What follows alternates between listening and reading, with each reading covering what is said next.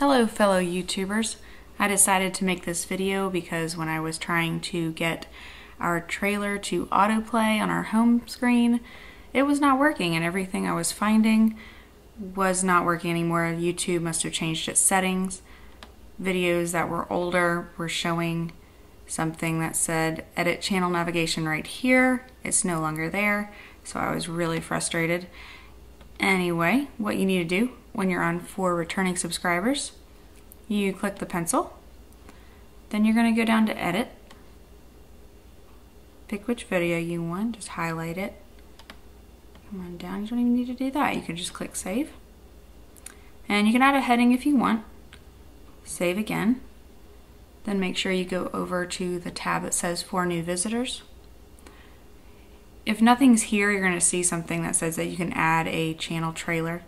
Since mine's already up, you can just go over to the pencil if you want to change it or remove it.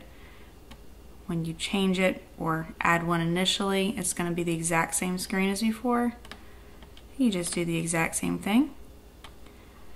And then what was extra frustrating was it doesn't actually tell you if it's auto-playing. So what you have to do is you actually have to log out of your account, then go to your page,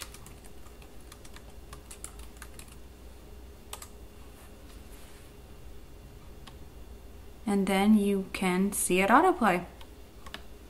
And that's it. Thanks.